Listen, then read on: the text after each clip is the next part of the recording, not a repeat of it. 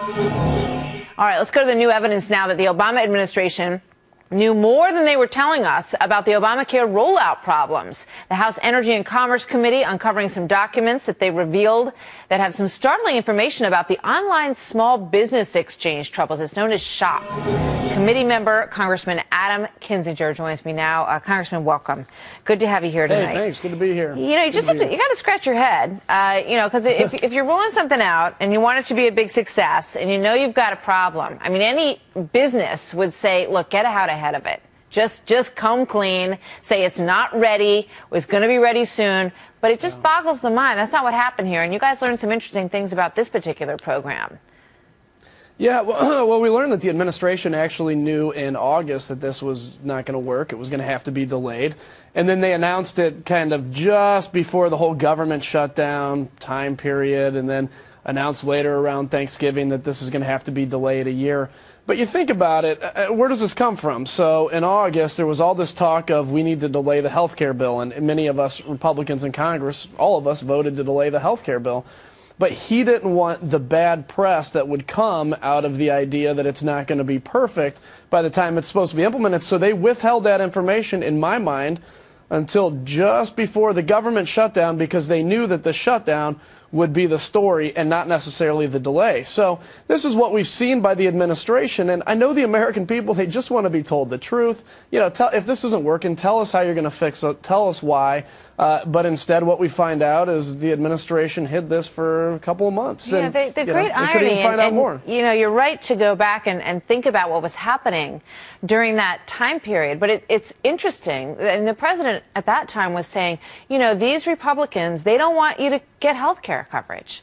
They're, mean, right. Basically. They said, they want it to be delayed, but we want you to get the health care coverage that you need. If you're not covered, you should be covered, and that's what we want. So ironically, you folks were offering a delay at that point that perhaps, if they'd taken it, it would have given them time to work the whole thing out a little bit better. And ironically, people who want to be covered now are not, and folks who were are also not. Yeah, I mean, think about this. Had the president come out and said he knew the problems that were coming, but he didn't have to tell the American people that he knew the problems. He could have just said, look, in the spirit of bipartisanship, we need to delay this a year. And I think the American people would have said, wow, Republicans and Democrats work together. But the truth is, this has become an issue about, we're going to ram this through. Eventually it's going to work out. And the hope on the administration and the Democrat side is that eventually people are going to look back and say, oh, we had some troubles, but it all worked out. But keep in mind, too, they testified to our committee that everything was on track, that the website was on track, the exchanges were on track. Yeah. And it's just not the case. And, look, again, tell the American people the truth. That's all they want to hear, and they'll take whatever news comes. There's another really interesting revelation that I want to get in here in the last minute that we have left, because there's emails that go back and forth, and CGI promised that it was going to be ready. This is the small business exchange part of the whole thing. And they said they needed 6 more weeks, and a CMS official says, can we sign this in blood?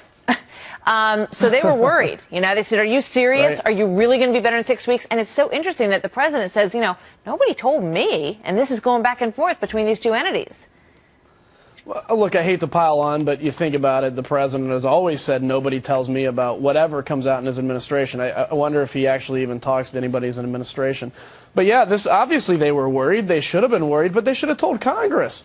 When you have a $500 million website that at the end of the day is going to be $1 billion, I mean, there's some outrage there that the American people, we're so fast and loose with money in Washington, D.C., that $1 billion doesn't seem like much. That's a lot. That could have made a real difference in people's lives.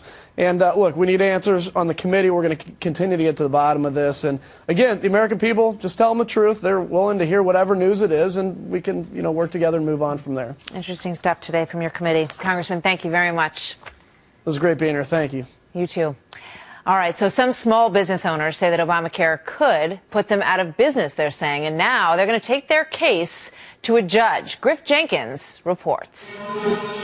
A fresh new legal challenge to Obamacare began in federal court this week as a group of business owners and individuals from states who opted out of creating a state exchange are fighting an IRS regulation which they believe is unlawful, financially damaging, and exposes them to massive employer and individual obligations. David Klemenczyk of West Virginia is one of the plaintiffs in the case who says he would be affected. I'm a sole proprietor in a retail shop in a very small community, population 385, I believe it is now.